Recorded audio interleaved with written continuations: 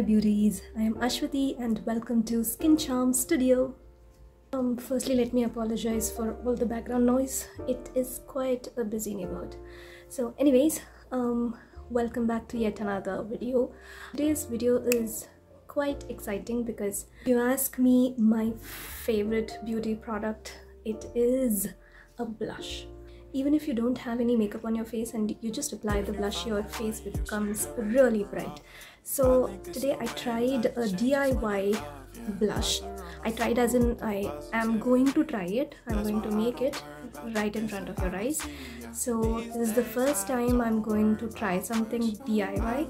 So I came across this video very lately where they were showing how to make a DIY blush. So I was like, yeah, why not? Let me also try that.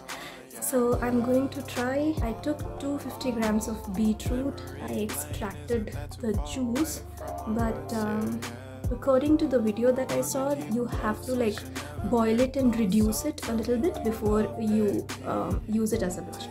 So I have boiled and reduced, and this is the beetroot juice.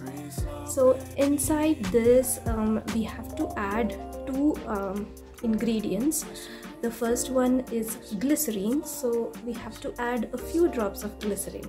So the exact amount was not mentioned in the video, so anyways it's not harmful for the skin, so I am going to add a little bit of glycerine, as you can see. The second ingredient is aloe vera gel. I'm going to use Mama Earth's aloe vera gel, and we are going to pour a little of that as well. Now let's mix all the ingredients together. As you can see, it's quite liquidy, so this may work as your cheek or lip tint. Let's see if it does. Now to store this, I have got an empty dropper, so I'm going to pour all of this inside this. Let me pour it inside.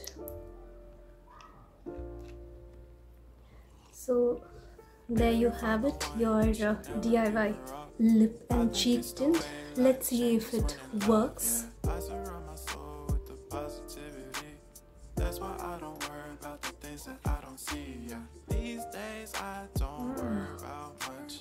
a really subtle and pretty color. Really good. Let me apply a little bit more because I like my blush to be dark.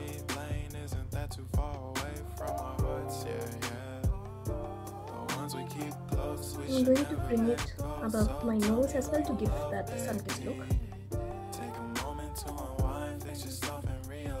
I really like it. Let me do the other side of it.